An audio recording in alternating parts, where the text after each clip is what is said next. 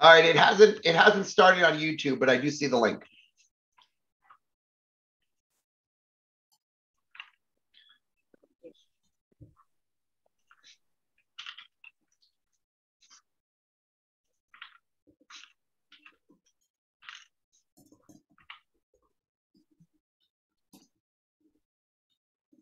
Okay, it's now streaming on YouTube.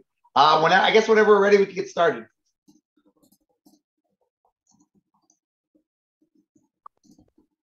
You're starting there.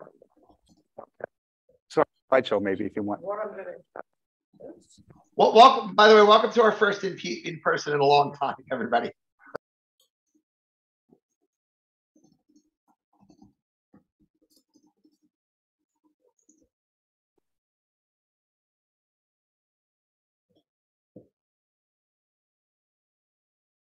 Evening, everybody. This is our first in-person meeting since March of 2000. Felt weird on the camera. Okay. Mike, I agree. I don't know if it's the battery, but we're not going to be able to hear you. You're not coming through at all. Like, no, me.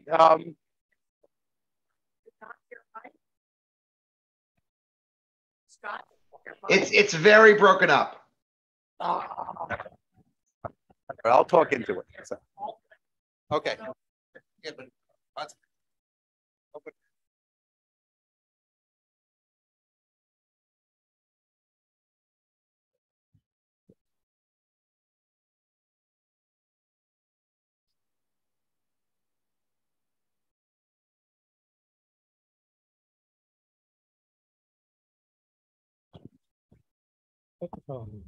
Give it a try. Can you hear? Right? Yeah. That sounds good. You're very clear now. Okay. All right. So I should go in front of the camera, maybe. You can try. I don't think. Yeah. How's that? Can you hear? Can you hear Mike if he's talking? Mike, talk loud. Hey, can everybody hear me now? We can hear Barry better than Mike. Okay, well, come over here. All right. Anyway, welcome again. Yes, we can hear you now perfectly. The technical difficulties, we are going to a hybrid event from moving forward.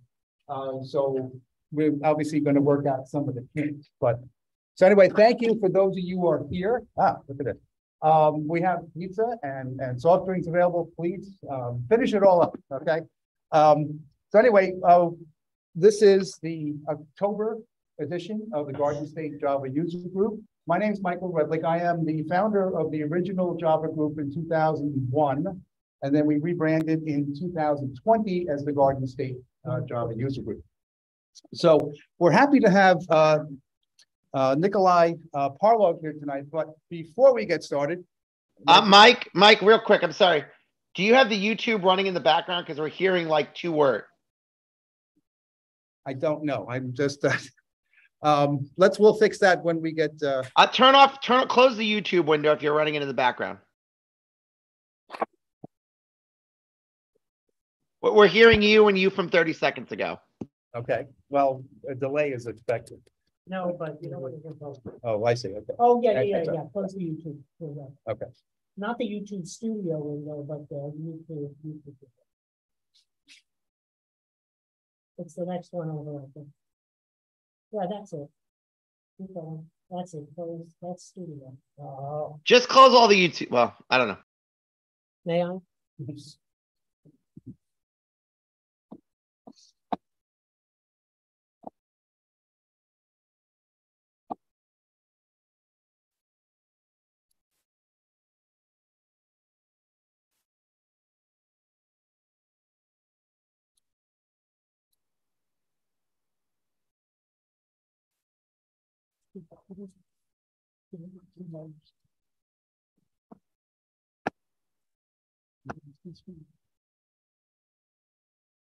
We have 3 lives.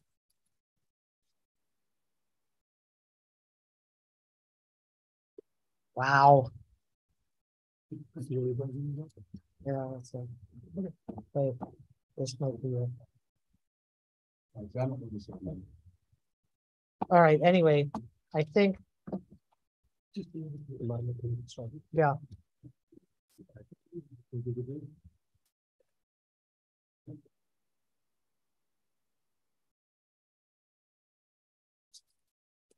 If you're just joining us, we're just having technical difficulty. This is our first in-person meeting. Yeah. Yeah. Okay. It's not, this isn't working. So, thanks for your patience on this. So our usual agenda, we thank our sponsors. We went nonprofit in 2020. And since this is our first time here, as I mentioned, I'm the original founder of the Java group in 2001. When we rebranded, we have a nonprofit and we have co-directors Barry Bird, Chandra Gunter. Here with us, there are others in the group, but we also have one of our advisors, Diana Liparos. So thank you very much. So, and we have a bunch of students here and other attendees that are here for our first in-person event. So for our sponsors, we have JFrog. There we go. They're our platinum sponsor, so we appreciate their support. Then our silver sponsor is Azul. We are partnered with DevNexus, and their event will be in April of next year. The call for papers is out. So if you go to devnexus.com, I believe that's the correct URL. When you're interested in giving a talk, then please go ahead and submit an abstract. We have per meeting sponsors. JetBrains provides the one-year licenses to IntelliJ IDEA. And then also Jakarta EE or Eclipse Foundation, they also provide hosting through Crowdcast, which we initially used, and we've been trying some other things as well. So we obviously want to acknowledge them. All right, what's new? Two great things happened last month.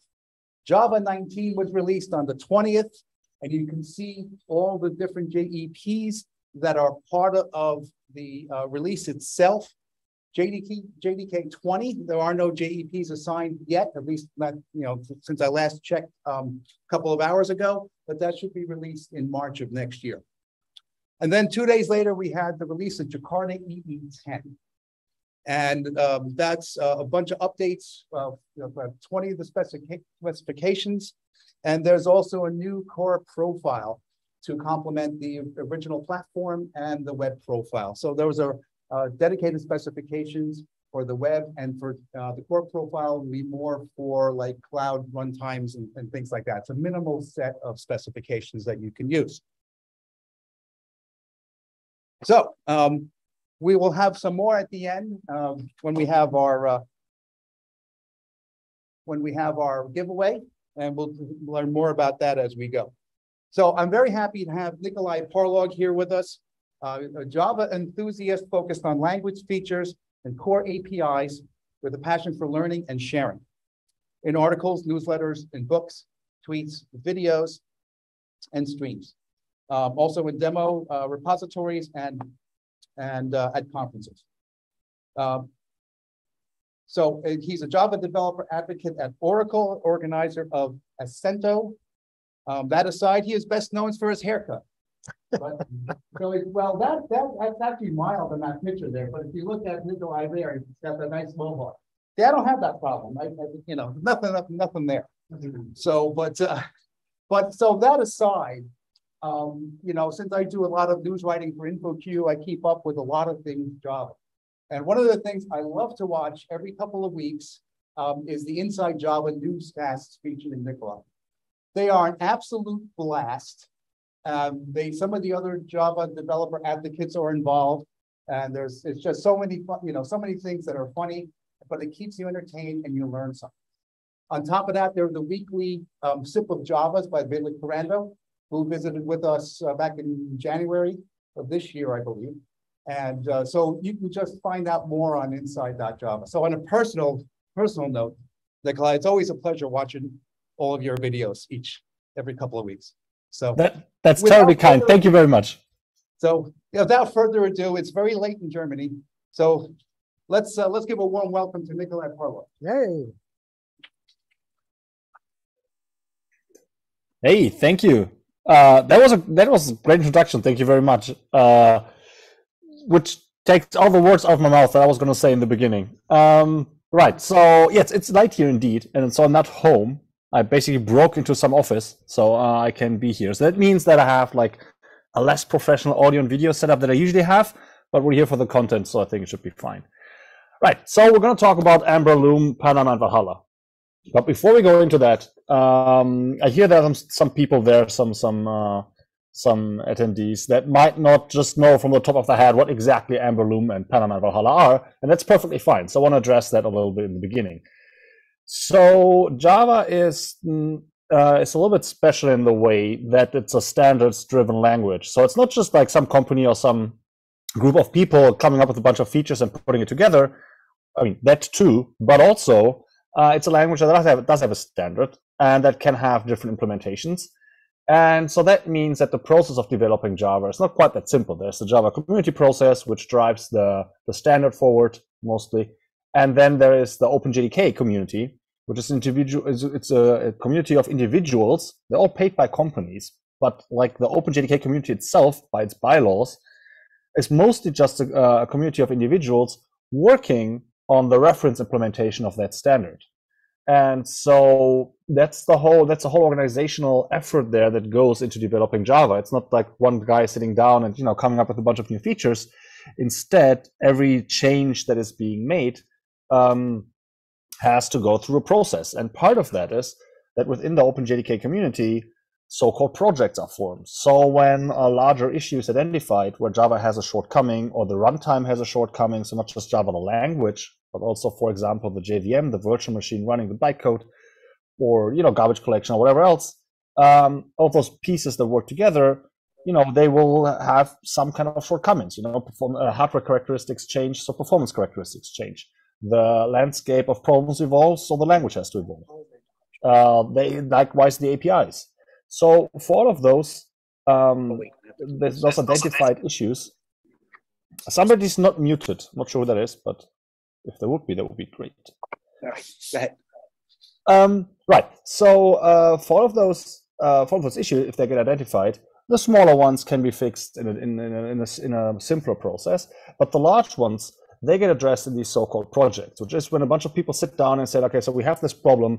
Let's propose a project within the OpenJDK community, and let's get together some people. Let's get together people who are involved in these specific parts of the Java ecosystem or Java technology sphere that we're touching, like maybe the compiler is involved, it's a language feature, or the garbage collection stuff is involved. So let's get sign-off from these people that the project that we're proposing actually makes sense. It actually tackles a real existing problem, and that we can then start to work out what the exact issue is.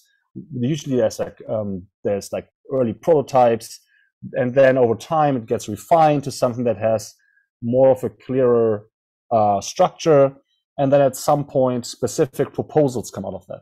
And those are usually JDK, which is the Java Development Kit, JDK enhancement proposals, JPs or JEPs for short. So these JEPs are basically the end result of this process, which is, well, we identified these issues and we came up with this specific solution to these issues. Let's see whether we can enhance the JDK with this proposal. And if they get passed, if they're fit to tackle the issue that they describe, then eventually the change will be made. The Java community process changes the standard in accordance. The OpenJDK code base changes to implement that, and so these two things go in lockstep. Now, what that means as well is when we talk about these projects, and Amber, Loom, Panama, and Valhalla are 4 of these projects, and 4 very important and very big ones. By its nature, that means we're talking about stuff that's new. We're talking about specific issues that the Java platform has, which are not always obvious or always easy to understand. And then we're talking about often, I'm not sure like whether complex is the best word, maybe complicated, but like it's not trivial, right? These are not trivial quick fixes to a trivial issue. So by this very nature, what I'm talking about here is not something that's like a basic Java entry-level conversation. Right? It's not about this is the basics that you need to know about Java. This is far on the other side of the spectrum. This is, if you're already a seasoned Java developer, let me tell you about some of the problems that you've come up against in your own work. Let me explain where they come from, and now let's see what a proposed solution is. And I'm saying all of this because if you're new to Java, then you might not get all of what I'm saying, and that's perfectly fine. You're not doing anything wrong. It's just the nature of this specific talk. Even if you are seasoned Java developers, there might some things be unclear. Maybe I didn't put them in the right words. Maybe, you know, there's some miscommunication. So I'm not sure how we're set up for that, but I do appreciate questions. You can put them into chat. Maybe Scott can see them and flag me down. So I'm always open to questions. And if it doesn't work here, I'll give you a bunch of ways to reach me later so that you can always reach out and ask. And that also works for, you know, like simpler questions. So also stuff that's unrelated to the talk. Like if it's about Java in general, I'm always up to tackle those things and answer. Okay, that was like a super long prelude. So let's go into these 4 projects, Amber, Panama, and Valhalla, and Loom, that we want to talk about.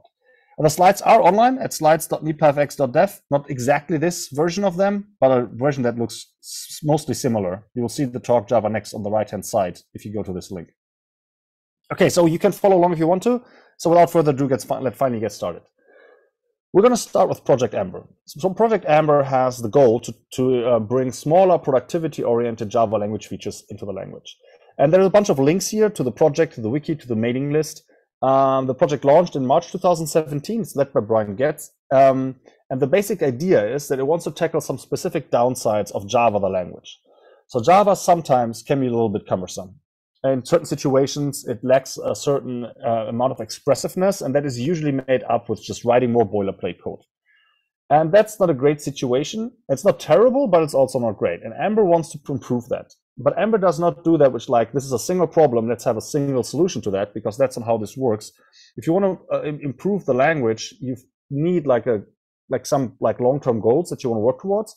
But you also need basically come up against one problem, try to work on it, fix it, and then you'll probably find another one. So Amber is not so much a specific solution to a specific problem. It's more like a solution factory, if you will, to a series of issues that it's identifying over time. So Amber does not have a specific endpoint. Most of the other 3 projects I'm going to present, they have some specific endpoint. Once they reach that, they're done. Amber will probably keep chugging along for quite some time. And it's already done a lot of stuff, right? So if you ever see the circled numbers on my slides, they mean that is the version that this feature got finalized in. And you can see here that there's also like, 6 things that are already done since between Java 10 and Java 17. So each of these releases, by the way, 6 months apart. So from Java 10 to Java 17, that's 3.5 years. And a bunch of stuff got already delivered. And you can reorder this a bit and say that the main thrust on what Amber is working right now is pattern matching. Sealed types play a role there, a very important one. Records have their own benefits, but they also play a role here. Type pattern matching, switch expressions, they all play into pattern matching. And if you're interested in where Java is going, a lot of the cutting edge talks you can see at conferences, they talk about pattern matching, which to me means if many people are already talking about it, my job is done. Let's move on to something else. So I will not present on this in this talk. If you're interested in that, I recommend to watch this very YouTube video, Data-Oriented Programming. It's one of those presumably funny videos that I made. I'm trying to put some humor in there. I'm always happy to hear that it works. So watch that one. It will talk a little bit about data-oriented programming, what it is and what it means for object-oriented programming, and how these pattern matching and related features work together. Can I just jump in and say, if you haven't used those features, they can save so much time in boilerplate. Like they can remove so much extra code that you don't need and allow you to focus on the code that you actually care about. They've been, the ones that have already been released have been extremely helpful. Yeah, and that's exactly like, so the boilerplate reduction is like the obvious thing that they do, and that's like a big chunk of the benefit. But it's important to understand this is not the immediate goal. This is often these features often created in a way that basically the boilerplate reduction is like a side benefit, because what instead is happening is the language gets a new way to express a certain thing. So records, for example, in the record you express what I need as a carrier of data that does not have encapsulation. And then the boilerplate reduction comes as a side benefit of that. Of course, an intended side benefit, it's not arbitrary. But the goal is always not to just like save you a couple lines of code, but to give you a way to express something to yourself, to your colleagues, and to the compiler and to the language that you're using that you cannot express succinctly before. Okay, so one of those things actually is string composition. So let's talk a little bit about string composition.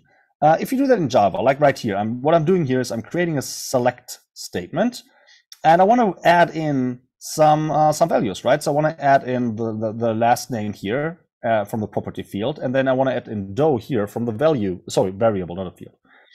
And there's two ways to do that. Well, there's more actually, but these two ways are just use the plus operator, or alternatively, you can use these placeholders and then use the string formatting. And this is okay, it does its job. We've been using this for 27 years. It's apparently fit for purpose, but it's also like somewhat indirect and it's annoying to do. And also it comes with a free SQL injection. So what that means is if you actually do create strings like this, that you want then send to the database, you're setting yourself up to somebody with a weird name, like Bobby Tables, for example, to hack your database. If you understood that reference, you're probably old. If you're not, look up Bobby Tables. It's worth it. Okay, so why don't we do something like this, which is what other languages do? You have some kind of special syntax. I use the / curly brace here, which is not common in other languages, but has the advantage that Java doesn't use it yet. So it's an illegal escape sequence at the moment. There's no code out there that has this, no legal Java code that is, which means that this is not changing behavior of somebody's code if you just introduce this to have a special meaning. And the special meaning here is, after this / curly brace, what starts as a variable name, or even whole expression, but let's stick with a variable name for now. And so you just embed that. And that way you just get your string put together really fast, which also means you get your other correction so much easier. Which is like, this is something that Java is trying to avoid, to give you a tool that makes things easier and less boilerplatey, but you just make possibly the wrong decision faster. So let's talk a little bit about string interpolation. When we put strings together, we're usually not talking about strings they want to present to a user. Yes, you might want to put strings together for UI or for error messages or for something like that. But mostly you're creating structured text that other systems need to read. HTML, XML, JSON, YAML, whatever. And SQL, as we just saw. And all of those need validation and sanitization. And they all follow format-specific rules. And it would be nice if you put together a JSON string, you could actually validate that it's a valid JSON string and that it doesn't do things that it's not supposed to. But at the same time, putting all of these rules for all of these structured text languages into the JDK is probably not a great idea. So this is where string templates come in. There's a JEP draft for that now that I'm linking to here. One very important thing is that I'm now using text blocks here, which is a new feature since Java 15. You can start like 3 quotation marks and then a new line, and then you can use a string that goes across several lines. If you've used like Python or JavaScript, you know all of this. You don't have to use text blocks with this feature that I'm describing now. It just makes more sense for the specific example that I picked. String templating will work with the simple strings that I showed earlier and with the text blocks that I show here, right? So that's unrelated. It's not about the 3 quotation marks. It's about using this placeholder way to put this together. So we're seeing 2 things here. So first of all is these embedded expressions that at this point are only variables. And what they create is actually a templated string. So this is an instance of templated string. It's not a string immediately, it's something else. And to turn that something else into an actual string, what you need is a template processor.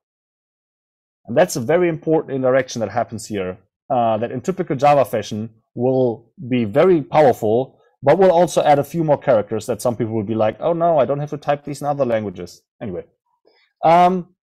Good. So we have 2 things, the templated string and we have the template processor. So let's have a look at the template processor. So one of the proposed instances that would be implemented in the JDK itself would be a templated processor that simply creates a concatenated string. It does nothing fancy. You just say here, / curly brace desk, which reference a variable called desk, presumably description somewhere up there, and a price and a quantity and all of that. And what you get is like simple concatenated string, nothing special. It's a little bit weird, right? You're supposed to pay like what, 18 cents and 6/10 of a cent, which is kind of troublesome to do in real life. So why not have another template processor called FMTR, because apparently letters are expensive. I'm not convinced of this, but anyway, so it's short for formatter. So this formatter processor will understand these formatting strings. I always have to look them up. I can't do those by heart, but what this, for example, means is I want to have 5 digits and a decimal point and 2 digits after the decimal point. So that's what this is. It's 1, 2, 3, 4, 5 digits, and there you go. Yeah, so this specific formatter would understand these templating strings and then would turn this into something that has actually only 2 decimal points and there's a rounding involved there. Okay, so that's easy enough. So the idea is, okay, I can have different template processors and they create different results. Simple. Let's take a step back and wonder, why are we creating strings? I mentioned earlier that often we're creating strings not for other people, but for other systems. So why do we start with a string and some values? And then we basically would validate and sanitize it and create something that is just a string, which is probably one of the dumbest data structures that we have besides like integer and float. And then later we parse it into a statement or a JSON object. So why do we first go from a separation of variables and string to the simpler version of a string and then basically then have to parse it again? Why the detour? And the answer is no reason. We shouldn't do the detour. This is the template processor interface. This is the interface that something has to implement to qualify as a template processor. And the cool thing here is the template processor is generic in the type of result it creates. So a template processor takes a templated string, that's the result of this, this expression, of this string expression that has these values embedded, but it can turn any kind of result. It doesn't have to return a string at all. It can return a string, but it doesn't have to. For example, it can create an SQL statement. So this would be the java.sql.statement class that I'm referencing here. And how do I get this? Well, I do what I did before. I just use a templated, I can just create a templated string by embedding the property and the value here, but I'm going to use the SQL processor. And the SQL processor is going to take this apart. It knows it's supposed to parse SQL. So it knows it can apply all the rules that go in here. It can make sure that there's no, nobody's escaping from any, from these quotation marks. It can make sure there's no injection tag. It can make sure that it's an actual valid SQL statement. If not, it throws an exception. It can do all of that. And then it gives me back an actual statement instead of a string that I then have to parse again. You can come up with the same thing for like a JSON object, for example. And this is really great. Like this small indirection of separating the templating from processing the templating gives us a really powerful way to turn strings into much more interesting objects than just into other lame strings. And this makes it not just more powerful in the sense that you have to write less code, it makes it potentially more performant because you've already parsed the statement now. You can use the parse statement and work from that. But most importantly, it just makes it safer. It makes sure that when you want to create a statement, you actually get a valid statement out of it and not something that's a broken statement. So that's pretty good. It's not the only thing that Amber is working on. Template strings. Oh, I just said earlier it's a JEP draft. I didn't update that slide. I was wondering about that when I said that. It's the JEP is out of draft. It's JEP 430 at this point, and we can like cross fingers and hope that maybe we'll see that soon. There are other endeavors the project Amber is having. It wants to finish pattern matching. There's a JEP for that. That's in its third preview in Java 19 at the moment. So we can hope that also in the next year it will come out of preview and be finalized. It will add more patterns than just the type patterns that we have. We've already seen that in JEP 405, which added record patterns as a preview to Java 19. And there's more talk about different patterns on the mailing list as well. There is a concept of concise method bodies, whatever that is. I'll leave you to read the JEP draft if that sounds interesting to you. And then there's the whole idea to just recreate how the whole serialization story works. And there is something here, I call it a white paper, that is even before a JEP, right? So as I said, these projects like Amber, they will at some point produce a JEP, but there's a phase before that, of course. And that phase maybe starts with an idea in somebody's head and some whiteboard drawings and some discussions, and then maybe the discussions come out to the mailing list, and then they're going back and forth there. And often somebody sits down and basically writes like a mission statement and writes up some research into other languages solutions to this. This is what usually ends up being the white paper, and then later it turns into a JEP draft and then into a JEP. So if you hear people saying that Java develops slowly, this is the reason, because people take their time to look into this very closely and research it and make the decision, what is the most important thing that we can work on right now. And while there are many good ideas, many valid ideas, there's like a real shortage of how many they can be worked on at the same time. So even good ideas might just not be implemented, not because they're not good, but maybe because they're not important enough at this moment. Okay, so Project Amber wants to make Java more expressive. It wants to reduce the amount of code that we write and wants to make us more productive. All around good things in my book. Now, people usually ask, when will all these things happen? And I do work for Oracle, but these are my personal guesses. It's a very important distinction. Don't sue me if this doesn't come to reality. So I could ask the people working on this what their guesses are, but either they give me the usual answer, it's published when it's done, which they probably would. Or if they would give me some inside information that they are not willing to share, then I couldn't share it either. That's boring. So I'm not going to ask, right? So I don't know. Like, I make these guesses based on the same information that you can have based on the mailing list and some experience for how long these things take. I could be off, way off actually. But, in the past I've been decently okay with my guesses. Okay, so I think in JDK 19, as I said, we saw the deconstruction patterns preview. That's a fact. That's not a guess. And I think in 2023, we'll see that the patterns and switch will get finalized. I'm pretty sure that template strings will preview. And in 2024, I guess the latest we'll see more patterns preview. Also, Amber has been really good with just coming up with surprises out of left field. The whole templating story that I just told you, that popped up last year, and I've never heard of it before, I think. I'm pretty sure I didn't. So, you know, sometimes these things are being worked on without me noticing, with other people noticing, and then they just pop up. So I'm pretty sure Amber is good for a surprise here as well. That's what I'm saying. If you want to follow up, there's a bunch of links here that you can also see in the slides that are online to talks or videos and articles on all of these topics. Okay, if there are no questions in the audience, I would go to Project Panama. Good. I think Neha had. Let me just see. Did Neha, you had a question? Is she not on the Zoom? Is array pattern I don't know when the date on this was or time on it was, but is array pattern coming in the next version of pattern matching? No. So array pattern. So there was a proposal that targeted record patterns, which means taking records apart into their components. And array patterns will do this into arrays, right? You can say, like, if I have an array of length 2, immediately give me the first 2 values in without me having to say variable 1 is like array at position 0 and all that stuff. And so they seem similar, but there were some issues with how array patterns would pan out. So instead of doing both at the same time, JDK 19 just contains the preview for record patterns. I'm pretty sure array patterns are still on the desk. I'm pretty sure they will show up. I'm not sure when though. Like, this is what I say, like, I don't have any specific information, but judging from the fact that this was a plan and then they disappeared, this tells me that there is some issue there that needs to be worked out. Okay. And so that could take a while. That sometimes happens, that it takes a while to then. To Barry and Mike, is there anybody in the room who has questions? I guess no answer is no, so we can move on. Yeah, let's do that. Okay, so let's talk about Panama. What's Panama all about? It's about interconnecting JVM and native code. So the JVM is running Java bytecode. That could be, Java source code that's compiled to this intermediate representation, the Java bytecode. But it could also be tons of other languages that run on top of the JVM. And that's really one of the strengths of the Java ecosystem, that it doesn't have to be just the Java language. And the interesting thing here is that while the Java language has always been somewhat conservative in its approach to adopting features, the JVM, or the runtimes more generally, has been on the opposite end of this. The runtime has often been very forward, right? Like everything is an object, for example, is something that was not easy to convince people of is a good idea in 1995. Garbage collection, for example, as well. So the runtime has always been very progressive, where the language is more conservative. And other languages that want to be progressive, they can build on top of that progressive runtime. And that's something that we've seen, for example, with Scala, or Clojure, maybe even more so, who went very far away into one direction to come up with something different that also runs on the JVM.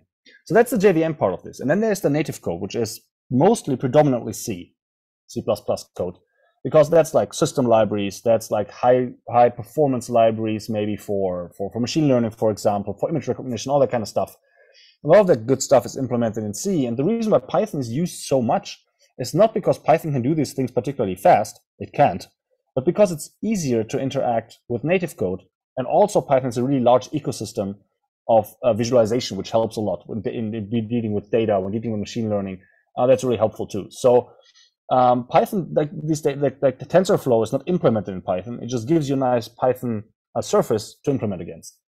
And this is much tougher with Java at the moment. Like interacting with native code in Java is not fun. I'm going to come to that in a second. So the idea here is that you have just like the two oceans of the Atlantic and the Pacific Ocean. You have the JVM on the one side and the native code on the other side, and you want to connect those. And Project Panama is like the Panama Canal is going to connect these two, hence the name. It was launched in July 2014. At the moment, it's led by Maurizio Cimadamora. And it falls apart into 3 different sub-projects, the vector API, and then the foreign memory and the foreign function API. The last 2, they collaborate. The first one is something totally different. Let's start with the vector API. The vector API is a very interesting thing that I really like to learn about. So let's see the simple computation. What I'm doing here is I have 3 arrays, A, B, and C. And what I want to do is I want to pull out a number out of A and a number out of B, square both, add them up, take the negative, and that's my result for C. And then I want to do that, for all the arrays, for all the values in the array. So it's like I wrote the code down there. It's very straightforward. Iterate over the list, over the arrays, get out the elements, do the math, and put them into C. Now, what happens here, like this implementation is fine and it works, but there's some performance gain to be had. So modern CPUs, and by modern I mean basically things that came in the 90s or after. I think MMX on Intel was one of the first extensions that popularized this. What they have is so-called multi-word registers, which is a register of, let's say, 512 bits, like in this Lenovo laptop. I think my Ryzen at home is 256 bits of multi-word registers. So that means it's a register that cannot contain just one float, but it's 512 bits. That would be what, 8 floats. Or 16 floats, right? So a multi-word register can store multiple of those. And then you have operations on them that can do a computation of multiple of these words together. So that means, for example, instead of adding 2 registers to one result, you can add 2 of these multi-word registers, which contain, let's say, 16 floats each, to 16 results. And it basically takes the same time. That's a potential 16 times speed up. Instead of creating 1 result each CPU cycle, roughly speaking, you can create 16 results each CPU cycle. And if you think about how addition works, for example, it's super simple. Just cut off the carry bit after some number of bits, and you get this. So this is impressive, right? This is a big speed up, and it's important, for example, encoding and decoding and image processing, anything that uses math heavily, machine learning as well, for example. It's called SIMD, single instruction multiple data, because you have multiple data in the term of like 16 pairs of floats, and a single instruction, add them or multiply or whatever. And the Java just-in-time compiler is the machinery that takes the bytecode, because executing bytecode is really slow. So when the running JVM notices that you execute the same code again and again, it figures out that this seems to be important code, which it calls hot code, and then says, look, let's recompile this to native code in the background. So while the bytecode machinery basically slowly works through your instructions, some part of the JVM splits off, goes into its own room, takes the same bytecode, compiles it to native code that is optimized for your machine, and then comes back and replaces it. So, and that's a really cool feature on its own. So the runtime will then just say, okay, instead of doing the whole bytecode machinery, which is slow, let's execute this in native code. And then, the just-in-time compiler actually can escalate this and realize later, oh, it's even like the code is even hotter, like it's used even more. Now I'm going to spend really a lot of time. I gathered a bunch of information about which branches went which way and how the loops were used and all of that. I'm going to use that to compile it even more and give you even a more optimized native code.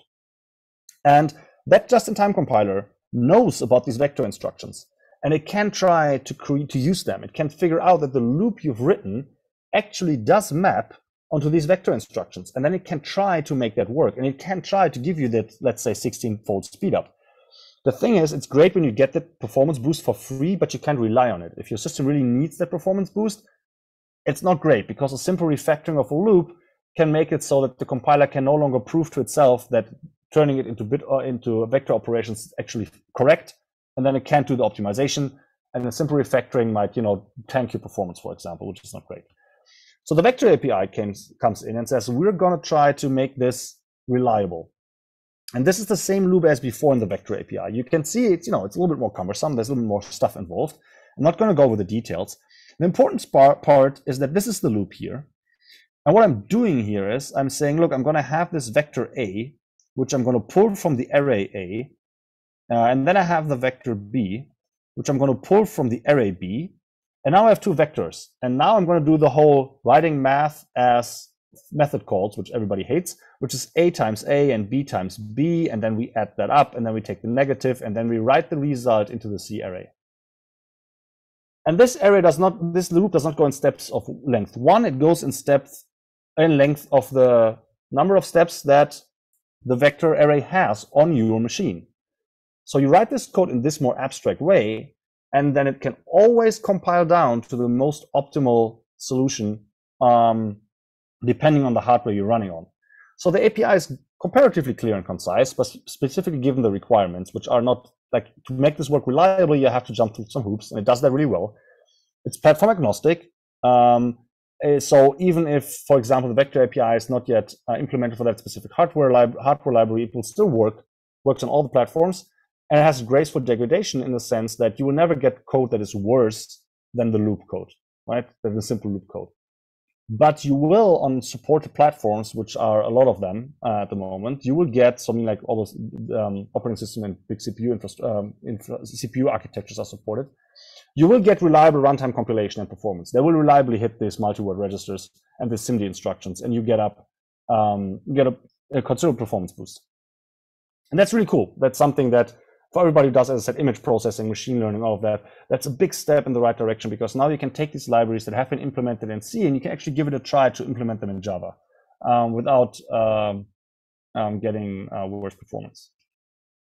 Okay, so that puts the vector API behind us, and now we're going to do foreign APIs, which is a totally different beast. And I don't want to spend too much time on it because it's not my favorite topic anyway. I don't do C and C++ because has always been annoying me. So I've not looked into that a lot. So I want to cut this a little bit short on the foreign APIs. What I'm basically talking about is two different things. It's taking stuff that usually taking data that usually the garbage collector manages and put it off heap, meaning you put it off the pile of data off the pile of memory that the garbage collector manages, and you put it in a different part of the memory that you manage yourself. You want to do that, for example, if you want to call a C library that does some machine learning magic, for example, first you want to put the data out somewhere where the garbage collector doesn't move it around. Then you want to tell the C library to work on it, and then you put the result back into the heap to keep working on it in Java. And that process is not working great in Java at the moment. It works, but it's not working great. And then the process that actually lets you call this C function, this C library, also not working great. It's very tedious. Includes a bunch of different tool chains that not always interact really well. And so the two different APIs come in to make that better. And both of them actually have a similar approach. The old solutions that exist were somewhat oversimplified. They try to tackle a complex problem by breaking it down into a simple API, and that doesn't always work. Sometimes a complex problem needs a somewhat complex solution so that you can turn all the dials that you need. So the for memory API contains a little bit more code a little bit more API surface than just the old byte buffer, for example. You get a bunch of different classes where you can have managed memory segments and memory addresses. A memory session is very interesting because you can use that to intentionally deallocate this memory, which was not possible before. You can make sure that you only pay for correct parallel access, because making sure that parallel access work correct is a performance hindrance. You only need to pay that performance price if you actually want to do that. And if you don't want to use your off-heap memory in parallel, then you can just throw away all the guardrails and go ahead and get better performance. Just don't use it in parallel then in different threads. The foreign function API similarly takes a very low-level approach to interacting with the C library, which is faster and safer than the approach we have now, but it would require some uncomfortable, coding. So that's something that a new tool called JExtract will do for you. It will take a C file and will create this very low-level Java file, and then you're going to create your good API on top of that low-level Java API. And the good part about that is, if you get an update for the C library, you run JExtract again, you get an updated version of that low-level Java file, and then if the C library changed in certain ways that are not backwards compatible, like maybe they change a return type or got new method, a function got a new input, then the generated Java code will change. But the code that you wrote against that file now doesn't compile anymore because maybe you're calling a function that has a different return value. And that's great because that means you can update the C library, rerun JExtract, and then have the compiler point out all the places where the API changed.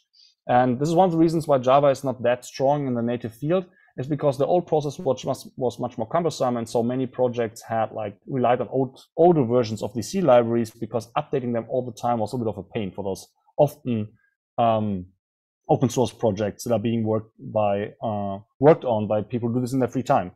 And JExtract is supposed to make that much simpler and much more reliable. So the timelines is this time I'm not guessing. The foreign function and foreign memory API have been incubating for a while separately, and now they're put together into the right package. They're a preview feature now in Java 19, and they're already pretty mature, so I'm expecting them to be finalized maybe next year. But at this moment, they're both in preview. And now the vector API, that one is also pretty mature, it would already be finalized, probably, were it not for the fact that it needs some features from Project Valhalla to make its API better and more powerful. And it would be a shame to now finalize the API and then not being able to change it anymore, right? Because we have a standard that we cannot just simply change. We don't want to change it in a backwards incompatible manner. So once the vector API gets basically set in stone, you cannot just go in like, oh, we have new language features. Let's change how this works to make it more performant or more usable, because that will then break existing code. So that's not something that Java does. And that means that it either gets a suboptimal API now, or it waits for, I'm not sure how long, until Valhalla comes around. And it's doing that. So Vector API is probably going to wait until Valhalla comes around with the features that it needs. If you're interested in deeper dives, there's a bunch of stuff on the Vector API here. There's a great article by Gunnar Morling, who wrote on his blog FizzBuzz, Cindy style, which FizzBuzz is not a problem that vectorizes particularly well. So I had to jump through some hoops and learn the API really well. And it's a very entertaining article. I can only recommend that. And if you're more interested in foreign APIs, that's a bunch of articles and videos here. The OpenJDK the community doesn't really have strict guidelines on what artifacts to create, but many of the project leads adopted this idea of creating state of XYZ documents. And when you can see them and when you can spot them for the project that you're interested in, those should always be the first thing you read. The state of foreign memory support and state of foreign function support these are like basically the white papers that all the other stuff builds on. That's the problem statement. This is what maybe other languages do if it applies. This is what we've researched in the alternatives, and we come up with this solution for this and that reason. It's just and they're often written in a way that makes it easy to understand them if you know Java somewhat well. So for example, I don't know native code very well, so this state of foreign function support is not very clear to me. But if you do, then I think it's a very good read, and I can attest to that from the other state of the XYZ documents that I read. Yeah. With that, I would go to Project Valhalla, unless people want to test how little I really know about C and C++ by asking me questions about Panama.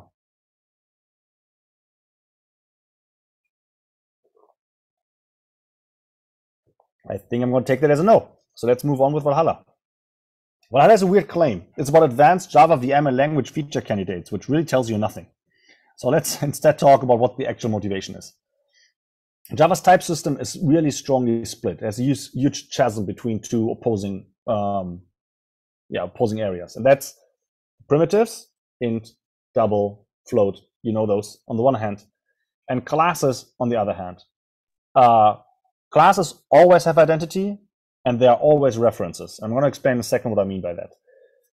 But we can only create classes. So that we don't get to choose what we create. We don't get to trade off this against that. No, we can just create classes, and we get all the things that it means, even if we don't want them.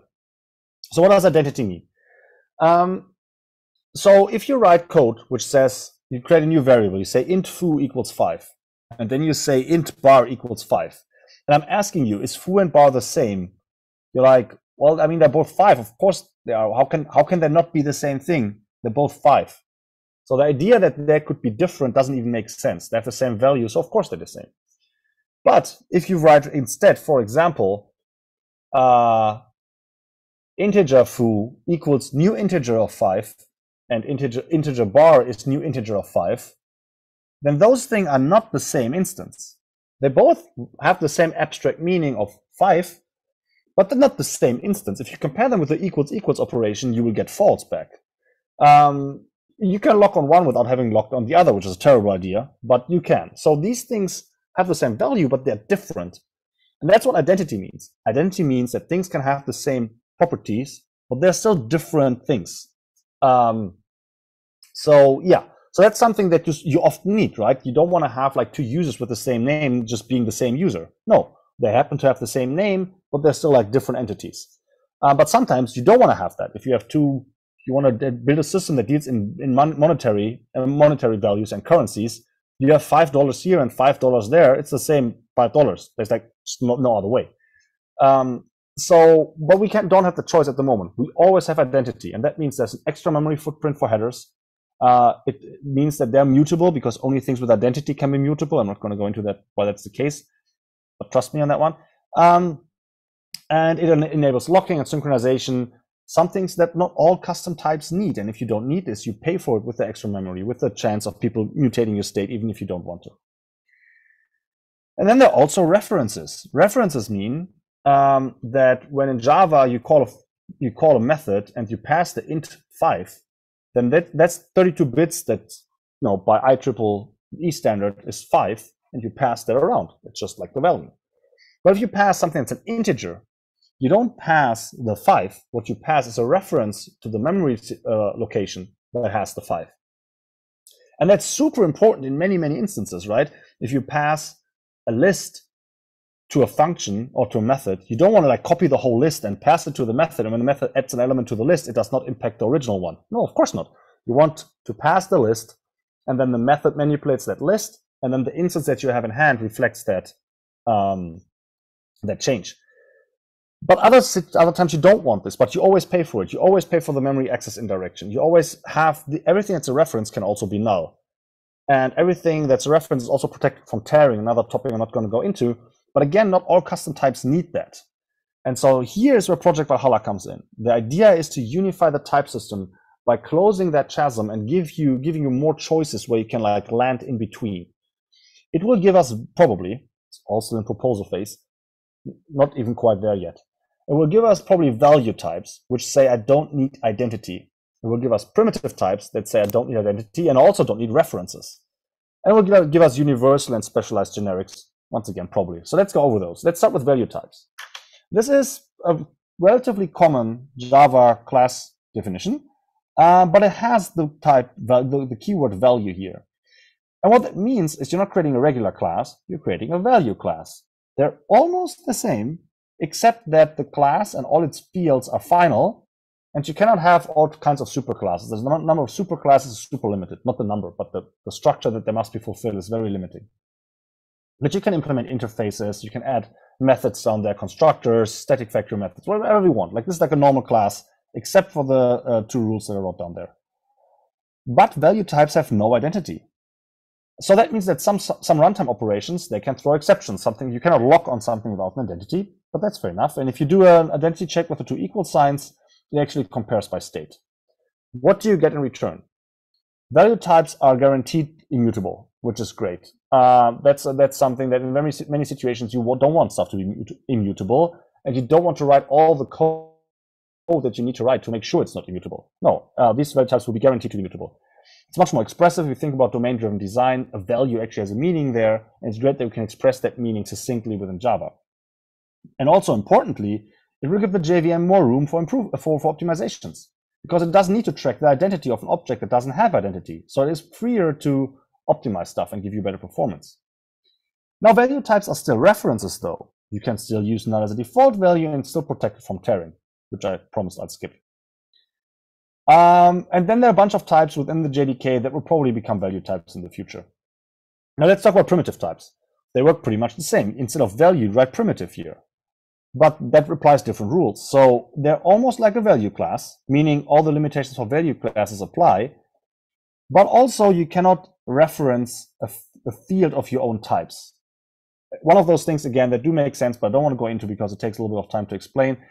So basically, primitive classes, just like value classes, you can do a lot of things with them. Primitive types, like value types, have no identity, meaning they are immutable. You get some optimizations for that kind of stuff, the good stuff that I just told you about. But also, they're not references. And that means they do not have null as the default value. Their default value is all fields set to their default. So in this case, the complex number would have as a default rational part and irrational part 0.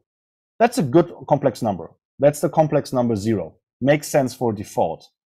Now, if you go back to the rational number, it had a nominator and a denominator. The default value for these would both be 0, but then you have a denominator of 0, which is an illegal number. So as soon as you do math with the default value, it immediately explodes and you get not a number, which is not great, right? The default value for integer is 0. That's a good integer. The default value for a rational number would then be not a number, which is a really bad default value, which is probably the reason why this is not a primitive class, but a value class, because it needs to be a reference, because it needs null as a default value that does not just obstruct all math or other operations that you do on it. So that's a trade-off. If you need null as a default value, if you need protection from tearing, you pick a value class. Otherwise, you pick a primitive class, because that's the only difference there. Okay, so the benefit you get from that is even more performance improvements, to the point where primitive types will behave in performance almost or in the same ballpark as today's primitives, which is really good. That means you can create your own primitives and they will get the same performance as if you've been using int. I'm not going to go to the whole boxes thing. Once again, that's a more like, it's a little bit of a mind twister, but suffice it to say that just like you have a wrapper around int that is integer, you will also have wrapper types for the primitives that you create. Okay, now let's say we understand how value types and primitive types work, and now we're using them with generics, or we want to use them with generics. At the moment, they wouldn't work. Generics don't work with primitives, so presumably they would not work with primitive types and probably also not with value types. And that would suck. Like at the moment, it's already bad enough. Sorry, that would be bad. At the moment, it's already bad enough that that primitives do not work with generics. It's acceptable because primitives are not really like very expressive types. There's not that many reasons to actually have a list of long, so we can kind of live with it that we can't do that. But it would be really bad if all the domain types that we create that can now be value types and primitive types immediately stop working when you touch generics. So instead of being in that situation, the idea is, okay, the idea of universal generics is to expand where generics work and basically accept primitives as well as value types and primitive types as generic type parameters. Only on the compiler, like only on the compiler level. The compiler will accept them, but it will still generate the bad kind of like object array backed code that you get at the moment with generics. Like the whole erasure thing is still in play. The big chunk of this project Valhalla, I would guess like half the effort of all of Valhalla is this, specialized generics. I mean, the half part is my guess, but I don't think it's very far off. This is a huge change. The idea here is that not only will you be able to say, I want to have a list of int, for example, an array list of int, what you also want to have is that the array list of int is not backed by an object array, but by an actual int array. So the compiler has to figure out that using this generic type is a primitive type, and it can then, instead of creating an array of references, it can create an array of these embedded primitive types. And there's a lot of work going in here, and I think like this will probably take the longest. But that's also a very important part, because that gives you the universal generics mean you can express what you want to express, but you're still going to tank your performance in the sense that all the performance benefits you get from primitive types like are heavily reduced if you put them into generics, which is not great because generics are a great way to program. And so with specialized generics, that trade-off would go away. So speaking of trade-offs, overall, the goal of Project Valhalla is to give us these value and primitive types, universal and specialized generics, to have fewer trade-offs between design and performance. So you not have to write the code, so you don't end up writing code that you like and you think is well designed and well maintainable, and then you realize the performance isn't good, and now you have to sacrifice design for performance. Now that said, it's a super common mistake to start this trade-off way too early. Like it's super common for developers to look at code and be like, that doesn't look performant. Let me rewrite that and let me create something much uglier that surely is more performant, without measuring, without making sure that this code even needs to be optimized. Like there's this 80-20 rule, right? That you can get 80% of the results with 20% of the effort. I think in performance work, it's even more extreme. Like if you just randomly start optimizing code in your code base, you have a very, very high chance that you don't change anything in the actual resulting performance, because most of the time is spent in very little code. And if you don't find that code and optimize that piece of code, you're just wasting everybody's time. First of all, your own by optimizing something, and then second of all, everybody has to touch that code in the future. So it's really important that what you need to do as a 0th step when you optimize is figure out what actually your goal is. Like what thing should get better. And then the next step, the first step, is to actually measure and find out, okay, so I want to have latency X. What is my latency? And then you start to analyze and figure, okay, so latency is too high. And then where's the time spent? And then you find the code that spends the most time and you realize, oh, that's a database call. Like maybe can't do anything much here. let's go searching. Oh, this is weird. This loop takes a lot of time. It shouldn't. So let's look into that loop. And that's how you find the piece of code that you want to optimize. And so between design and performance is much less prevalent than many people think, but that doesn't mean it doesn't exist. It does exist. Everybody who creates games, for example, knows that, specifically games on Android, which is a super limited system where any garbage collection pause can cause you dozens of frames to not be computed, and then destroys the gaming experience of your game. It's not just games, but that's one specific example. So anyway, so the idea is that Project Valhalla will reduce those trade-offs. It will make manual specializations redundant, which is something like in-stream and float-stream. It will give us all better performance because the JDK and the libraries we use can start using value types and primitive types without maybe us even noticing, and they will get the performance benefits.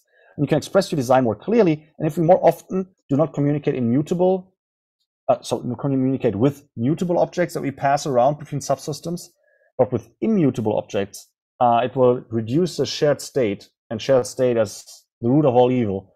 That would mean that you can probably write more reliable code. It overall makes Java more expressive and more performant at the same time, which is pretty good. Now, these timeline guesses are super vague. This is the most questionable of my guesses. So I hope to see value classes next year, and I presume that primitive classes follow closely behind that.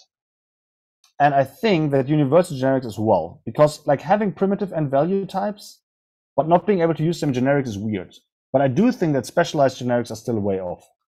Once again, no idea whether this is true with my personal guesses. Maybe Brian Getz, who works on this, surprises at all, and he's done next year. Maybe he's not, and we don't see anything next year, and it takes until 2024 and 25 before we start seeing the first features. I really don't know. It's very vague at this point to me.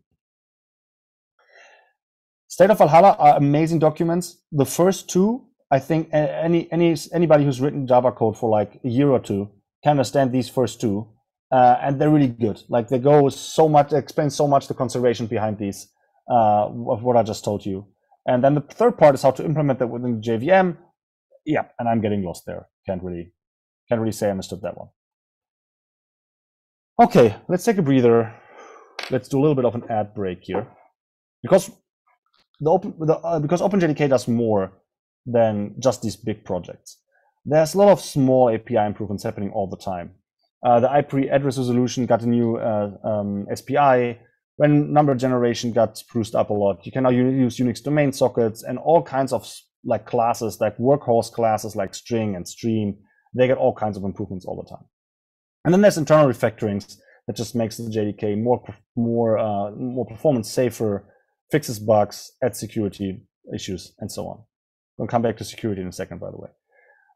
There's continuous improvements in the usability, for example. We now use UTF-8 by default. We have a simple web server. Actually, it's running this presentation.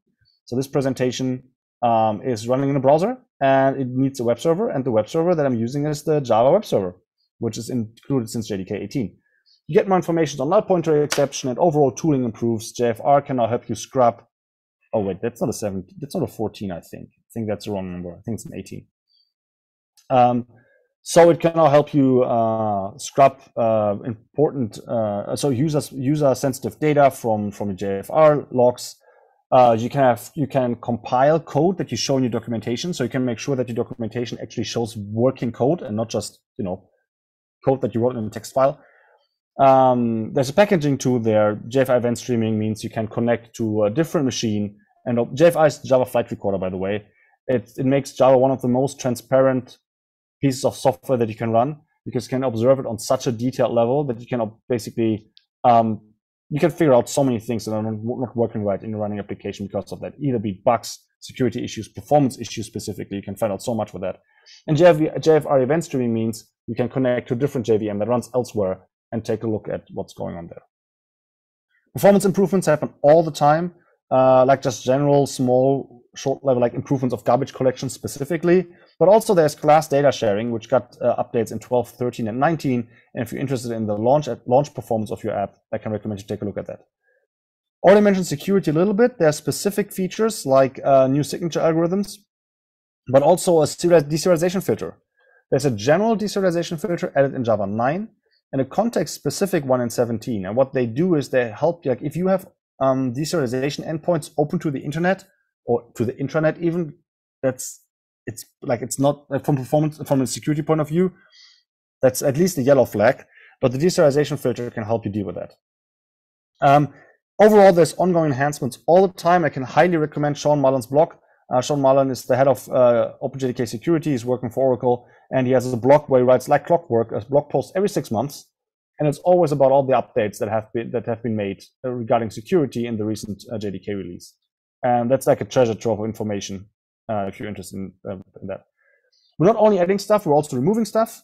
For the first time in Java's history, we're slowly, and well, not we, I work for Oracle, but I don't do any of this work, right? I just talk about it. So let's say the Java platform group at Oracle and the OpenJDK community in general is starting to remove stuff that is not needed anymore, just because it holds Java back to constantly keep doing this. Specifically, finalization, security manager. Those are features that do have some value, but they add a lot of baggage to the library, to the JDK itself, but also to people using it. And the cost-benefit analysis just doesn't pan out. So these things are getting deprecated for removal, which means they eventually, get kicked out. And a few things were already removed. So Nashorn, for example, the JavaScript runtime was removed in Java 15, although it is a standalone project as far as I know, so you can still drag it in as a dependency if you need to. I was planning to talk a little bit about how you can prepare your own migrations, but I'm going to skip past that. If you're interested in that, you can just ask a question. I'll go back to this slide. But for now, let's keep going. This is the point where I usually ask the audience what Java version they're on, and then by show of hands, I basically try to come up. I have a few ideas here, and they mostly pan out. So I don't even have to ask you. I actually know what you would raise your hand to mostly. What we'll see is that Java 11 is in most audiences that I ask has a wider share than Java 8, which is great, because Java 8 is a great release to be on, but it's also at this point pretty dated. So seeing that people made the jump from 8 to 9 and then from 9 to 11, that's good to see. People who are on 11 realize very quickly that the move to 17 is really easy. So at conferences, which is a self-selected group of people who are more interested in the JDK and in updates than the average development team maybe, they have more people on 17 than on 11. And even fewer people on 8, so that's good. And then there's always a few people who are actually on the recent release, meaning at the moment they're on 19. But that group of people is very small, and I'm trying to tell you that this group can be larger. If you go from 11 to 17, do that carefully. Notice how many issues it causes you. I will bet that for most projects out there, the number is 0. It will probably not cause you any issues, or at least not any issues that you cannot overcome in an afternoon of figuring things out. Mike, I don't know if we don't have the camera turned towards the audience anymore. But if we wanted to turn towards the audience to do it, it's up to you. I don't mind either way. It's fine. I would like to see the audience, but it's cool whatever you decide. Right. So going from 11 to 17, which is 6 versions, is fairly straightforward. And so doing a 6 of that work every 6 months, I think is straightforward too. And then the next LTS won't even be 17 but 21, which also makes it a little bit easier to invest into these intermediate updates. So I can only recommend to do that. Okay, last on my list is Project Loom, but I've been talking for a long time. I can't keep talking about this forever, but I'm wondering whether we should, open up for questions, maybe table Loom for later, or if you want me to keep going, don't mind the clock. I'm fine. I have to keep I've been following. There's been some discussion, but I think all the questions have been answered.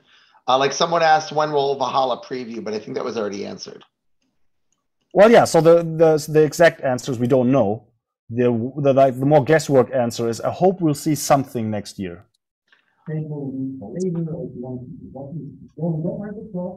Mike, we can't hear. If there's a question, can you moderate the questions from the room? We have some. Scott, can you hear me? Yeah, we can hear you, Barry. Guys, can you hear us? We can hear you in the room. Can you guys, do you have any questions you want to moderate for our speaker? Okay, can you hear us here? Yes. Yeah, I can hear you. Yes.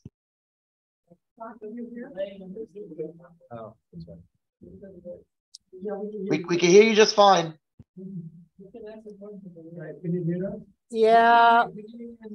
I can hear from wherever Barry is.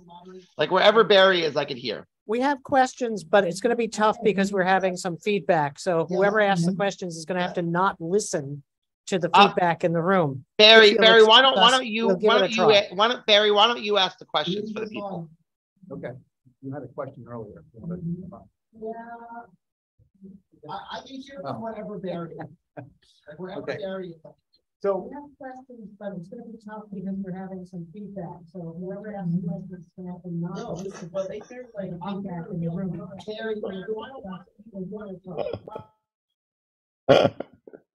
That Barry, is why funny. don't you ask the questions for the people? But they still have that feedback loop, right? So that the audio is running somewhere in the I'm background. not sure, but Barry's coming in clear. So Okay. okay, so Nicolai, I had a question about the early access builds for all the projects. Yeah. In particular, Loom, Valhalla, and Panama are available. They haven't been updated in a while, and then there isn't one for Valhalla. Oh no, I'm sorry, there isn't one for Amber. I think you're right. There's not one for Valhalla, I So think. what's the process of getting those updated? You know, for developers to experiment. Yeah, so that's a good question. The issue with that is kind of that. So some projects decide that it makes sense for them to put together an early access build that is somewhat stable and actually lets you use those features to a degree. But would you mind turning on the mic, off the mic for a second? Because of the feedback. Right. Okay. So some projects decide. I think Loom did this to decide to put together a version of their features that works mostly and to let you experiment with them. But not all projects are in that state. So, for example, Valhalla, I think the preview is pretty old, as you said. And the question is there a point in time where there's a coherent, like that the implementation of Valhalla as it is in their fork is good enough to give a preview build to developers, and what's the value of that? And I think at the moment, I didn't ask this, but I would guess that to the people who work on that project, it's just not worth the effort because there's not enough, like it's not settled enough, right? It's very like if you give someone early access build that then they cannot give you feedback on because half you already know you want to change anyway. It's like giving somebody a half-written draft of a blog post to do review. Like you already know you have to change everything, so why even get the review? So what you can always do though is you can build it yourself. It's not actually that hard to build, specifically on Linux systems because a lot of the stuff already lying around. Probably macOS too, I'm not sure. It's not that hard to build your own JDK. You can do it. Like if people are interested, I would recommend if you want to really experiment with the newest version of these projects, invest into understanding how to build the JDK in your own system. There are guides to that, and you can start doing that with just like the regular JDK, no Valhalla, no Panama, nothing, just the regular JDK. Learn how to build it on your machine, and once that works, just check out the Valhalla fork and build your own. Maybe ask on the mailing list what would be a good commit to build. Maybe look at them. Maybe there are tags in there that you want to build from instead of head. But yeah, some of these projects just don't give you previews, and they made the decision, I guess, consciously. So I don't think that there's actually any like structured way to get them updated. You can ask on the mailing list whether maybe like you heard about this and that and you want to experiment with it. Is there a good version to build from, or is there even somebody who has like a build running around? But yeah, OpenJDK as a whole is not extremely big on like building artifacts. Like it's focusing a lot on the code side, I have to say.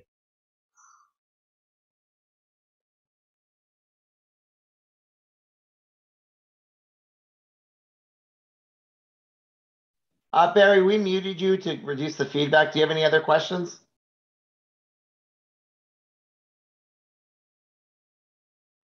I think they're still catching up.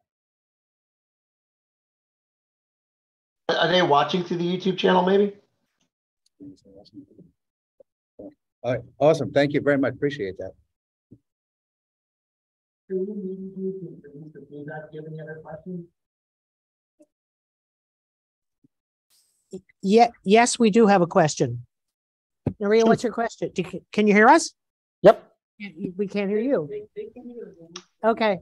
What's Ask your your question? question.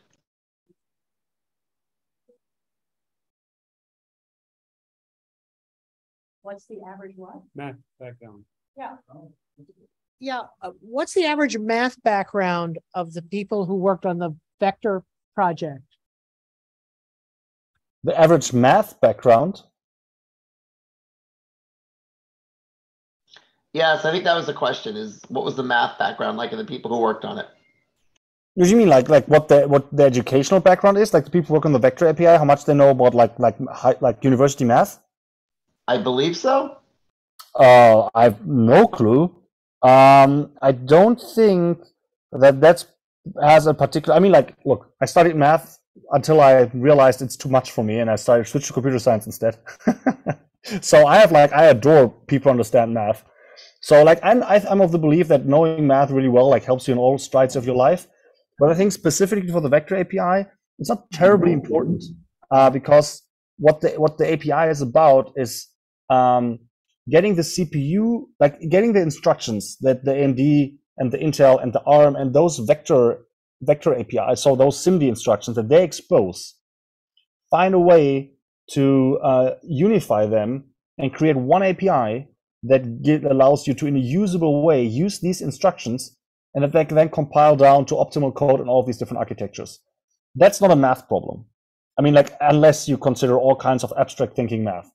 That's a problem that just like hands down hard API design problem.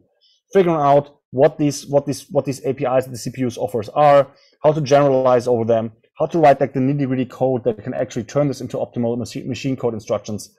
That's just really tough. Software design, probably a hardware background will surely help better understand what the performance characteristics of these different CPUs are. But if that was the question, there's a good chance that these people do have a strong math background, but I don't think it's strictly speaking required. All right, any other questions from the room, Barry?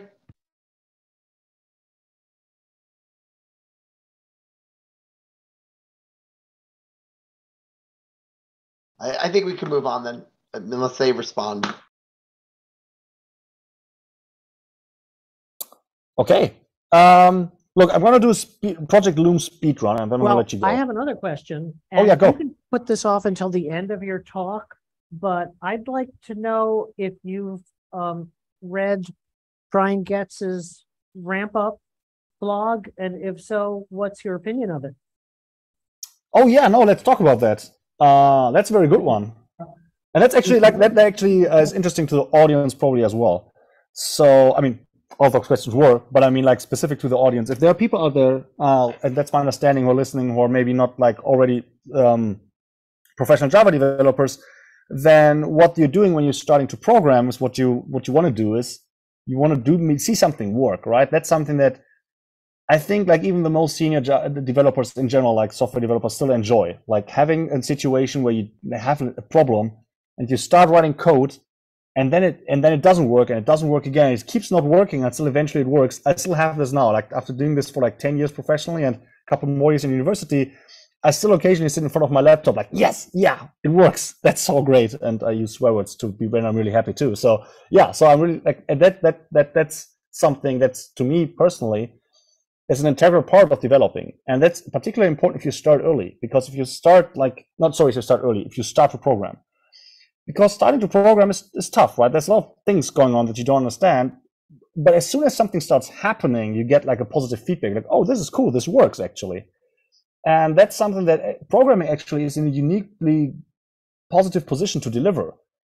Like math, for example, or biology doesn't have it that way, right? You cannot just like learn a little bit about biology and then you can make a frog. So that's really cool about programming, that it gives you this chance of just trying something out and see something work. And I think that like feedback cycle helps you get over all the tough parts of developing. And so the issue that Java has when you start out is that it actually puts a bunch of concepts in your way that you either have to ignore or have to learn about before you can start to see results. You have to write public class, whatever the class name is, curly brace, public static void main string bracket args, and then you can start writing, well, another curly brace, and then you can start writing the code you actually care about. And then, you know, heaven forbid you want to print something to the terminal, you're like system.out.println, what even is all that? So Java just like gives you a bunch of stuff that you have to face before you get started. And like any Java developer who's been working for a year or two, everybody with an IDE doesn't care anymore. Like in an IDE, you just type main, whatever, control space enter, you get the rest of the code. You can write in your sleep as well. But to beginners, that's a lot of stuff. You have to learn about visibility, about classes, about what static means, about what return values are, what a method even is, what these weird brackets are. And you have to learn all of that or ignore all of that before you get to start learning. And that's not a great way to start learning. Even the ignoring part is not good. Because I think it detracts from the natural curiosity that helps you in learning. If somebody tells you, like, look, we're going to do this thing, I know you want to learn about these 5, but we're going to ignore that for now, not helping. So long story short, Java puts a lot of concepts in your way. It would be nice if those would be fewer. So Brian Gertz recently, I'm not sure whether propose is even the right way. Let's say what he white papered is a problem description of what I just gave you, and then possible solutions. And the possible solution would be to kick out a bunch of projects out of your, a bunch of concepts out of your way before something starts working. So for example, why does the main method have to be public and static? It doesn't really have to be. So instead of making it a static method, it could be an instance method. As long as the class around that has like a parameterless constructor, the launcher might just as well create an instance and call main. Why does it have to be public? There's the concept of an unnamed package, and in the unnamed package, it doesn't matter what exactly that is, we can actually loosen that requirement. We can just say, like, look, don't learn about what visibility is at the moment. You just want to write a few lines of code. Let's, kick out public. And then the string bracket args, you probably don't need arguments on your first script. So let's kick that out as well. And suddenly public static void main string bracket args becomes void main. And there you go. Much better already. Next one is kick out the class wrapper around this method, which is a big step actually. That's something that's like the biggest step in here. So why do you write a class around it? That class probably just contains the word public class name, curly brace, and then nothing class specific is happening in there. So let's remove that as well. And then give you some imports by default that make it easier to just go system out print line. You can instead just go print line. So that means public class hello curly brace public static void main string bracket args curly brace system out print line now becomes void main curly brace print line, which is so much better. But the coolest part about that proposal is, now what's the thing you want to learn next? That's up to the thing that you're working with. If the problem that you're working with needs you to pass in an argument from the command line, learn how arguments work and put the string bracket args in. If you want to write a different method, learn how methods work, create a method below the main one, and start calling it. If you've done that and you realize, wait, but now it's so complicated, like I got so many methods here, I want to split that out into a different class, now is a great time to learn about how, how to create a class and create the class wrapper that you can actually reference. So, and all of those things are independent from one another, mostly. So not only do you have to learn fewer concepts before you get started, you also delinearize the sequence of concepts that you need to learn. You can then later have your basic program run, be happy about that as I described earlier about programming, and then the next step is whatever your problem needs. And then you can learn the next concept as it solves the problem that you're having, which is the best way to learn new stuff, right? You have a problem, you don't know how to solve it, you learn a new concept, and now the problem becomes solvable or maybe even easy. And that you can do like in almost any order that you want. And then, so the idea is, instead of having like the highway of Java concepts that you have to just jump on at full speed or be run over, you can now have an on-ramp, like a highway, where you just like, go on, pick up speed as you go until you're fast enough to go into the other lane and drive around the rest of the people. And I think that's a great idea. And I'm really looking forward to it because I think it's really important that Java is approachable, becomes more approachable, so that more people start learning Java, because it's a great language to work with. It has we have like 4 great IDEs. We have IntelliJ, Visual Studio Code, Eclipse, and NetBeans in no specific order. How many ecosystems can say that have like 4 top-tier IDEs? We have at least 3 like God-level build systems, which like do all the things for you. We have unit testing frameworks, web frameworks, like everything that you come up with. We have like a handful of those. And that means you can always, there's competition, there's improvement, there's experimentation, you can choose, do you want to go with a more with a more radical, the more progressive approach, or do you want to go with a more conservative approach? You can, in almost every area, you have different trade-offs, and you can pick the right tool for the right job. So Java is a great language to work in, but if you don't get there because you're turned off by something as seemingly trivial as the first couple of hours, and I'm just saying seemingly because you're doing a ton of things for a few hours in your life, and for most of them you decide that you don't want to do more hours of them. That's normal. And that's also normal for programming languages. And I think if Java makes it easy in the beginning, it can allow way more people to enjoy the full power of Java later in their career. So yeah. So it was a little bit of a rant, but I really like this topic. I really appreciate what Brian Getz is doing on this topic.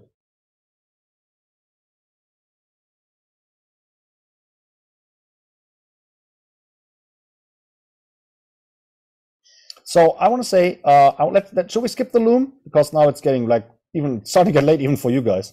Yeah, I was about to say we've gone for an hour and a half now, despite technical difficulties. So however you want to continue. Yeah, no, I think you know what? I give you like the Cliff's notes on Project Loom. Maybe before we continue that there's a 20-second delay here, or maybe even a 30-second delay.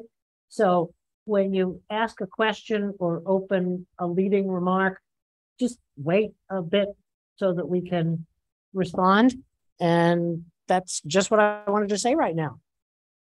We're aware, Barry. Okay, look, I give you the Cliff's notes on Project Loom. And the Cliff's notes is this. There's an HTTP request coming into your backend. What do? Well, you take the request apart, parse some JSON, turn it into, figure out what you have to do. Often you query a database for the data that you need to return. You get the database response back, put that into response, and send it over the wire. And you're using the system resources like specifically your runtime resources really well for step 1 and 3. And for step 2, you're just sitting there and waiting. And there are 2 ways to implement that. And one way is to just use a simple thread that does these simple steps. But that thread then blocks in step 2. And a thread that maps to an operating system thread is expensive. You can have thousands of those, but you probably cannot have hundreds of thousands of those or millions. Somewhere between, there's the line.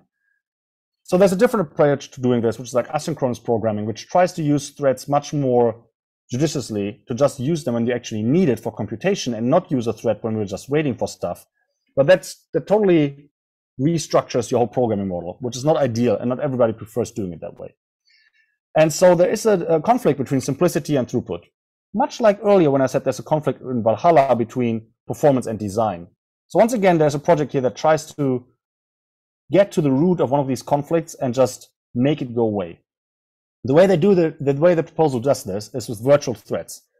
A virtual thread is like a regular thread, but it has a super low memory footprint, so it can have millions of those.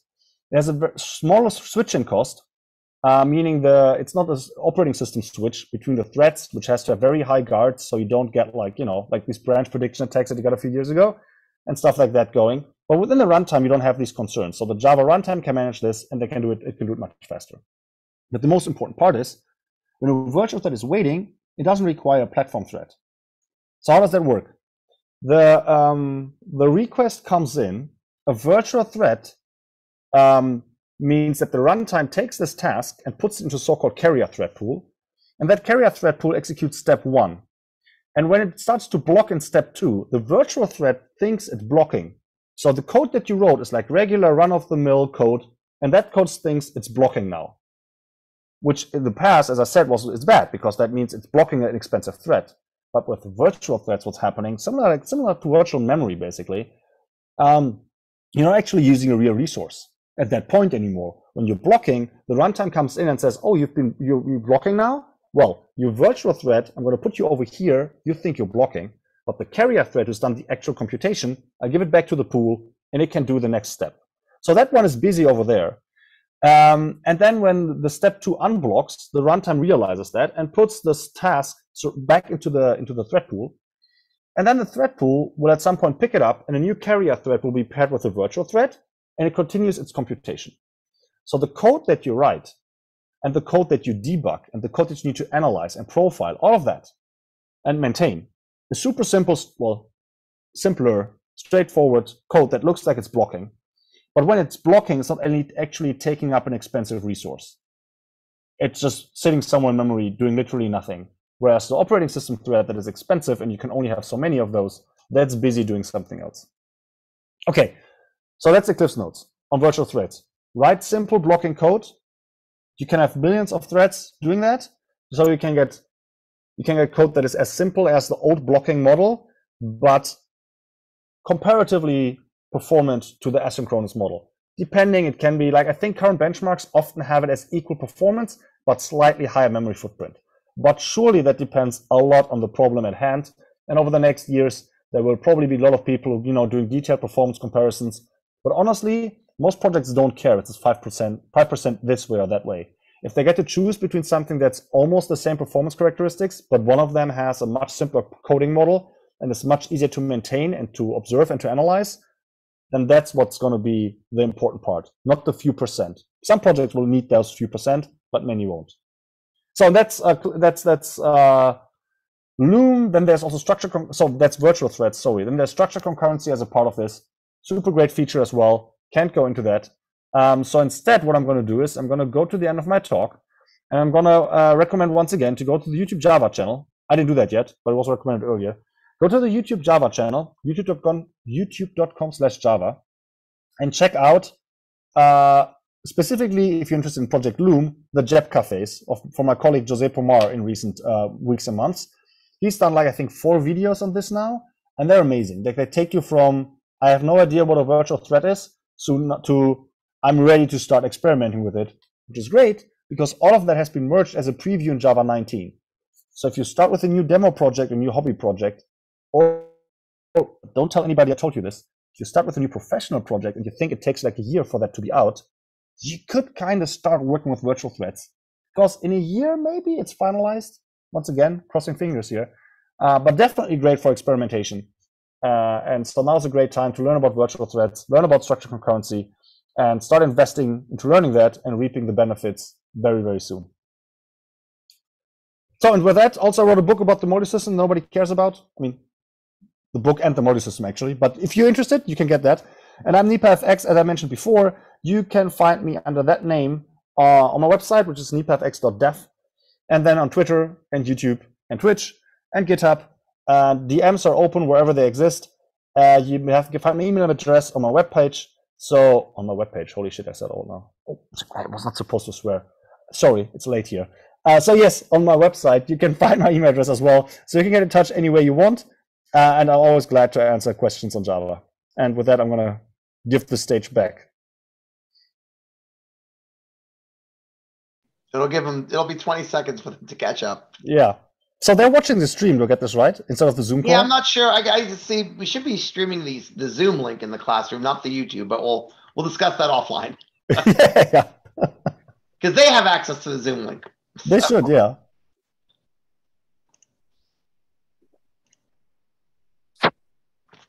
Okay. First of all, let's thank Nicolai. You want to come over here in front of the, Oh. yeah. So, So I saw myself in there. So okay, all right, okay. let's thank Nicolai for his time and the fact that it's probably about 2 o'clock in the morning in Germany. So thank you very much, Nicolai. Thank you. Thank you. So couple of things while you're giving your talk, I don't know if you know, Nicolai, JEP 431 was just made. No, you're kidding me. The sequence collections.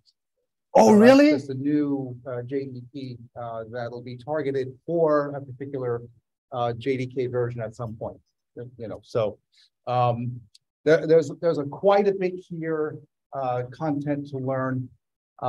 It's worth your time if you're interested to learn more about each of these projects and the various the pieces of that with Panama, with all the foreign memory calls and everything else, Project Loom and virtual threads and structured concurrency. I think extent local variables is going to be on that at some point, if I'm not mistaken, Nicolai. That's a new JEP too. It came out within the last month or two. I was busy looking at the sequence collections, Jeb, so I didn't get that. More. You can always reach out to us or to Nicolai. Follow him on Twitter. Watch the videos. If you go to inside.java, I think that's what it's called, right? Inside Java. Yeah, inside.java contains the videos. You can, You can watch they're all there. All the videos are there, and you can learn quite a bit. Billy Carando's Simple Java are usually a minute and a half. And then I think the Java Inside Java newscast could be anywhere from 10 to 15 minutes, depending on the content. So I encourage you to go there. At this point, we're sharing, right? Yes. Okay. I just want to do a couple quick things. We have some upcoming events, as you can see. Java 1 is coming up. This is the first time it's Java 1 since 2017, thereabouts. Yeah. It was Code 1 in those in-between years. That's in Las Vegas.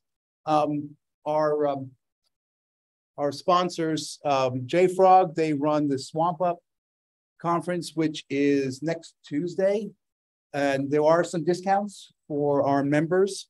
And then EclipseCon is the week after that. That one's in Germany. QCon San Francisco. QCon is part of InfoQ. And so they're having an in-person event in San Francisco in also that same week in October, late October. And then stay tuned for details on a Java Day. Oracle is actually sponsoring Java user groups. They'll provide 2 or 3 speakers to come out roughly 4 hours. So we're planning something in the spring of next year. Most likely will be on a Saturday, but stay tuned. You know, if you're on our mailing list, you'll find out more about that. And then, you know, Oracle's going to provide not only the speakers, but swag and food as well. So, and then the old Trenton Computer Festival has been around since 1976. That'll be in March of next year. So take forward. This is local here in Ewing, New Jersey, only about maybe less than an hour from here. Upcoming meetings for us. Next month on November 8th, the second Tuesday, we're doing something new with these lightning talks.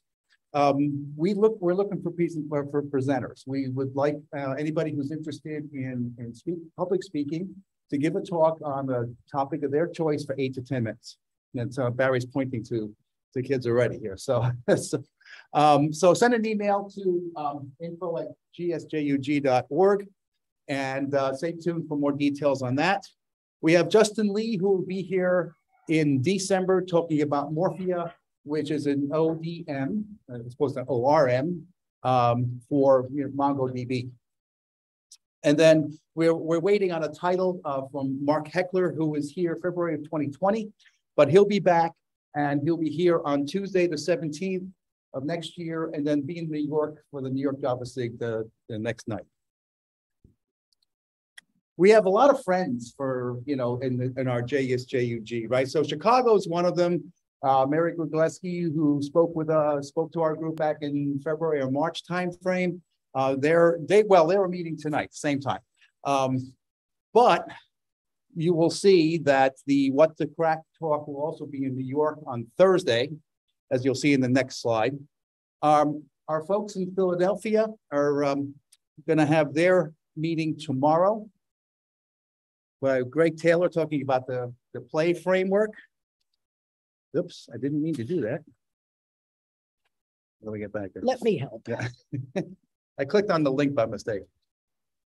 I think we're going to be doing a lot of editing on this video. There we go. Let's see, where are we? Okay. And as I mentioned before, the New York Java SIG, they have Garrett Grunwald, who will be talking on crack, which is cyclic redundancy. I forget, but if you want to learn more about it, you can attend that meeting. And then the New England Java user group, they've resurrected themselves. I think they've kind of merged with the Boston Java group, and they are meeting this coming Friday. And its title is Coding Up Some Chaos. And the Atlanta folks, they are going to have a demystifying open source development talk on the 25th, on Tuesday, which is, I guess, is 2 weeks from tonight. I have one other announcement. All right, here's the best part. Are you still 30 seconds delayed? License to IntelliJ IDEA. Once the screen comes up. There's a QR code you can scan and then fill out the form, and we'll randomly pick a winner. Mike, can you hear me? There we go. Okay. So take your phones on that, and I'll leave that here for the time being. And if there are any questions for Nicolai or ourselves? Mike, can you hear me? Mike? Nobody? You know, we did keep everybody awake, but they are young, Nicolai, you know, so, you know, most of the students here. Is anybody here from the Madison High School, perchance? Okay. What's that? You're there now, or did you graduate? Oh, you graduated, so you're in college now. You're a student here. Okay. No, Barry and Diana spoke at Madison High School today, and the high school students were invited to this talk. So I know we had a handful of folks on YouTube and a couple of folks here on Zoom. So you know, we've had a very diverse crowd in terms of numbers. And you know, so we apologize for all the technical difficulties. You know, this is our first time going back to a hybrid approach, and yes. Scott says he's trying to talk. Oh, okay. I don't hear him. I don't either, because let's be quiet for a sec, Okay. and we will get him on. Can you hear me, guys? You know, so we apologize for. Hello? Oh. Huh?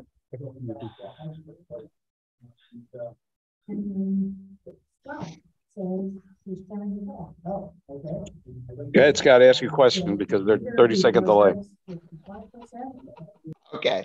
I meant to put this in the slides earlier, but I didn't get a chance. We're also doing, this is a personal plug, but it's a free book, so I'm plugging it anyway. But we're giving away a copy of our, Gene Bajarski and I have written a new Java practice textbook, and we're doing a giveaway on the Code Ranch this week. So if you go on the Code Ranch and post in the certification forum, you could win a copy of the book that's going to be drawn on Friday. So I just wanted to let everybody know it's a free Java book if you're interested.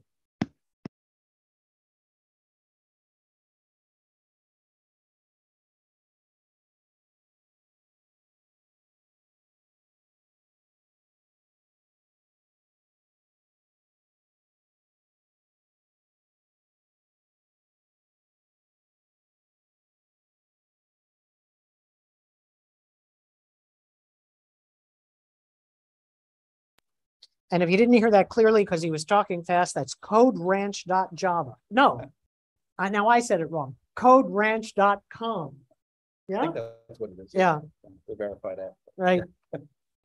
So I always like to end. All right. Oh, there it goes. Okay. So anyway, this is one of my, well, once we get the delay over here, it's one of my favorite slides coming up once we get through the delay.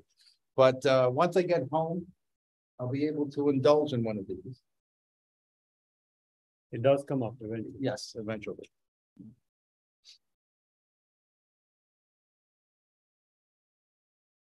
There we go. All right. Perfect. So, but yeah. So Mike's a beer fan. Yes, very much a craft beer fan. And I told Nicolai in an email, earlier this week or late last week, I said, it's too bad he wasn't here in person. We'd be more than happy to show him what some of the craft beer in New Jersey is like around here. So, but we, maybe we'll meet at a conference at some point. So we'll look forward to that. But are there any other questions, Scott or Neha, or in the? I didn't see any, but let me double check. I don't think so.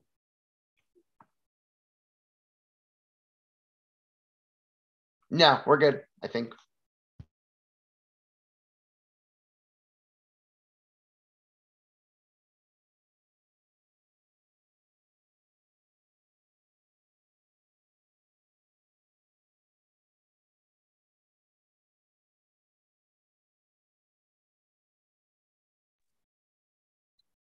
Okay. All right. With that, Nicolai, thanks once again. Definitely it's time for you to go to bed. And we appreciate you staying up. You're like one of about 5 or 6 of the presenters we've had who have accommodated our 6:30 p.m. Eastern time start time. So we definitely appreciate you staying up. I'm an early bird, so I'm usually up at 4 in the morning. I'm just a plain old bird. That's right. That's right. Happy you are, D.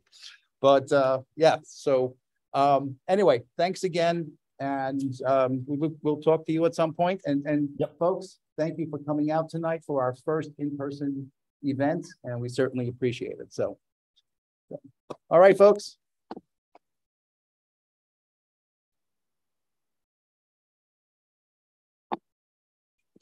Woo-hoo. Thanks.